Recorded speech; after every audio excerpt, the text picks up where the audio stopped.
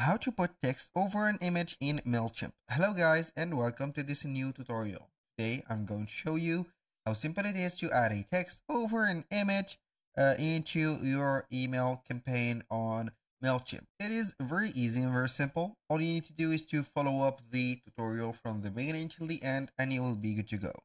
The first thing that you need to do is to head over link or Mailchimp right here. Then you are going to link your account or sign in. Once you have did that, you are going only to go ahead right here onto the admin dashboard. The first thing that you need to do is to head over right here. Before creating anything, go ahead to the content and click on my file. Then you're going to upload your image. After that, you're going to add the specific text that you want to add it. So if I click on this specific image, I can go ahead and view the details of the specific image. I'm going to click on edit image, and now we are going to see here the editor opening up. And once you have the editor opened, we're going to add the text right here. So how we can add the text, you're going to see here at the left sidebar text.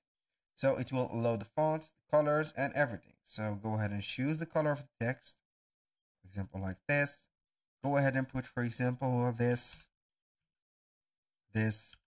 is a sample, like that. So here we have added the color or the text and also the color. We're going to save it.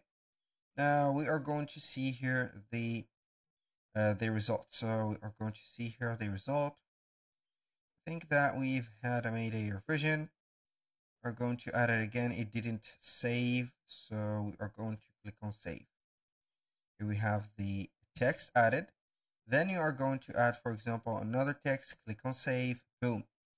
Now we have successfully edited our file. You are going to see here we have the text. So all you need to do is to upload this image and into the internal image holder of your Mailchimp into the email. And this is it. That was all for today's video. Thank you guys for watching. I hope that you have enjoyed the content and I hope to see you soon on the next one.